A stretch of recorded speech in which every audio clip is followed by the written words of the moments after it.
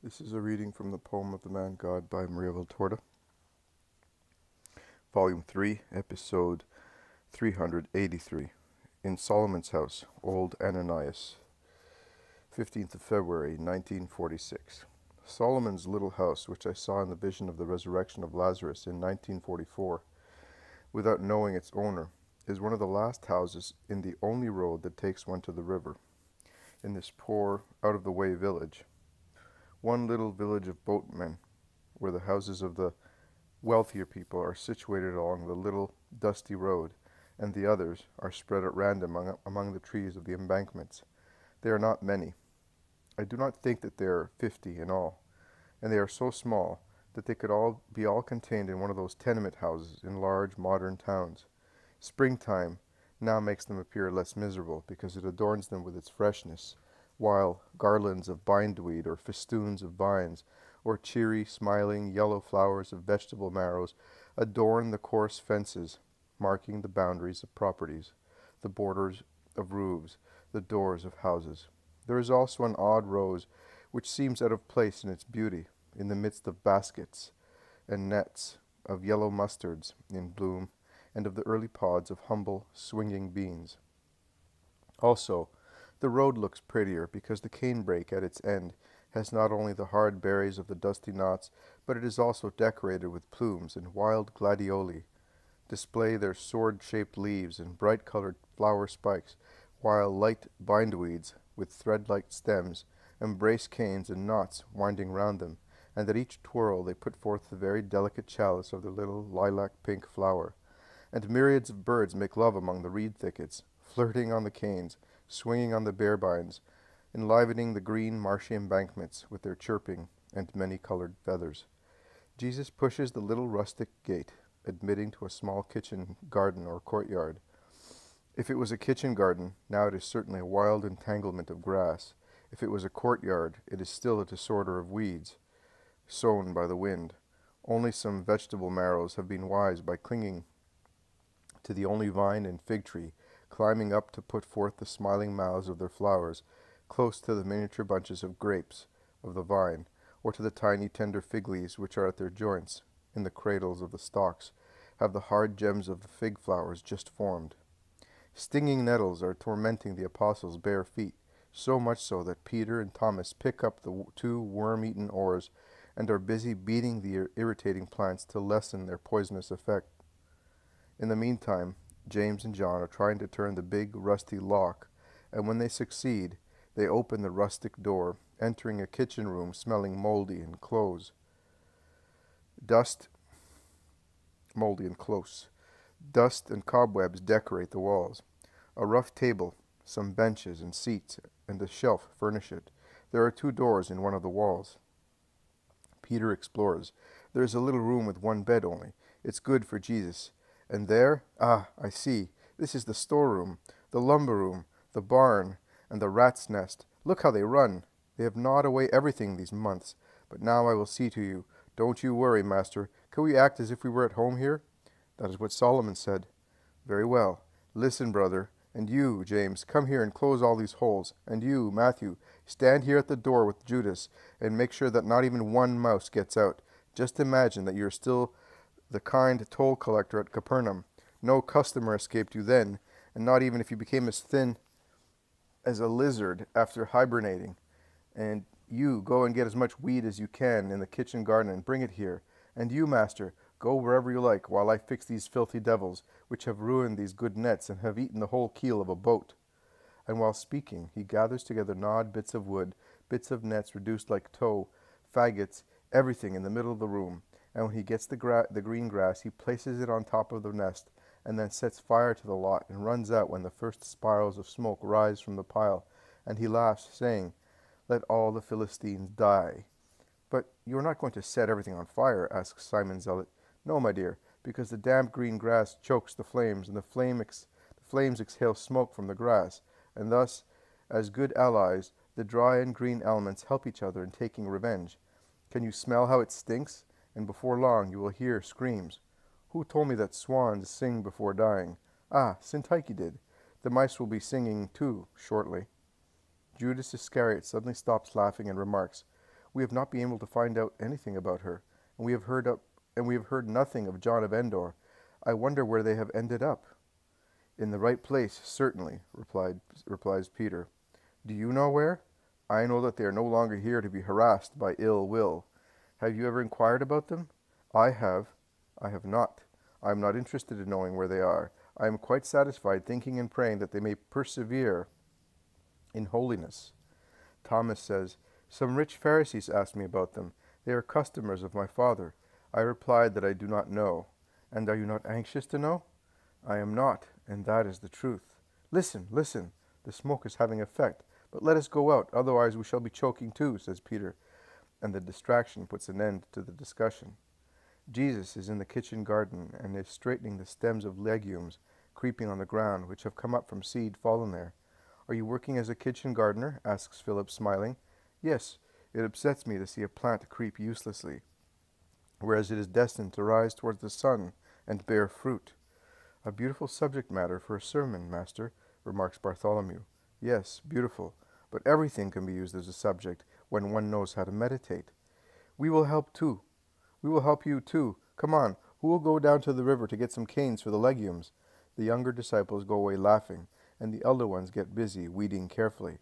Oh, one can see that it is a kitchen garden like that. There is no salad, but there are leeks, garlic, vegetables, fine herbs, and legumes, and vegetable marrows. How many of them! The vine needs pruning, and the fig tree wants to be cleared. "But Simon, we are not staying here," says Matthew. "But we shall come here often. He said so, and it will do us no harm to have a little order here. Look, there is also a jasmine, poor thing, under this cascade of marrows. If Porphyria saw this plant so dejected, she would weep over it, and she would talk to it as to a child." Of course, before she had marjoram, she used to talk to her flowers as if they were children. "Here you are. I have made room here. I removed the marrow because, oh, here are the boys with the canes, and Master, there is work for you. He is blind." In fact, John, James, Andrew, and Thomas come in laden with canes, and Thomas is almost carrying a poor old man covered with rags. His eyes are white with cataracts. "Master, he was trying to find chicory on the banks and almost fell into the water. He has been left alone for some months because the son who kept him died, and his daughter-in-law went back to her house, and he lives as best he can. Is that right, Father?" "Yes, it is." "Where is the Lord?" he says, turning round his veiled eyes. "He is here. Can you see that long whiteness? It's him." But Jesus comes forward and takes him by the hand. "Are you alone, poor father, and you cannot see?" "No, I cannot. When I could, I made baskets and eel pots, and I also made nets. But now I can see more with my fingers than with my eyes, and looking for herbs I make mistakes, and at times I have suffered from stomach disorder because of harmful herbs. But in the village, oh, they are all poor and with many children, and I am old. If a donkey dies, no one is sorry. If a donkey dies, one is sorry, but if an old man dies, what is an old man? What am I? My daughter-in-law took everything away. If she had only taken me with her, like an old sheep, that I might be near my grandchildren, my son's children." He weeps, resting his head on the chest of Jesus, who holds him in his arms, caressing him. "Have you got a house?" "She sold it." "And how do you live?" "Like an animal. At first the people in the village helped me. Then they became tired." "Solomon, in that case, is no longer of the same race, because he is generous," remarks Matthew. "With us, though, why did he not give the house to the old man?" asks Philip. "Because the last time he came here, I had a house. Solomon is good, but for some time the people of the village have said that he is mad, and they no longer do what Solomon had taught them," says the old man. "Would you be willing to stay with me?" "Oh, I would no longer regret my grandchildren. Even if you were to remain poor and blind, would you be happy just by serving me?" "Yes." A trembling yes, and yet so firm. "All right, Father, listen.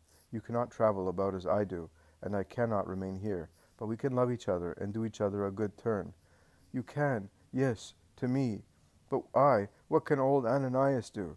"You can take care of the house and of the kitchen garden, so that I may find them in good order when I come back. Do you like the idea?" "Yes, I do, but I'm blind. The house, I will become accustomed to the walls, but the kitchen garden, how can I take care of it if I cannot tell one herb from another?" Oh, how lovely it would be to serve you thus, Lord, and end my life thus.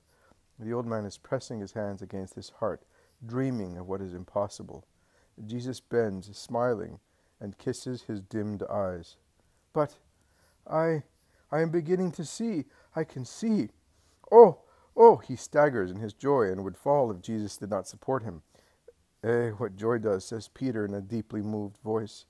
And hunger. He says that he has been living for days on chicory, without any oil or salt, concludes Thomas. Yes, that is why we brought him here, to feed him. Poor old soul, they all exclaim sympathetically. The old man recovers his senses and weeps, the poor tears of old people, so sad also when they are tears of joy, and he whispers, now I can serve you, blessed one, and he wants to bend to kiss Jesus' feet. No, Father, now we shall go inside, and we shall have something to eat.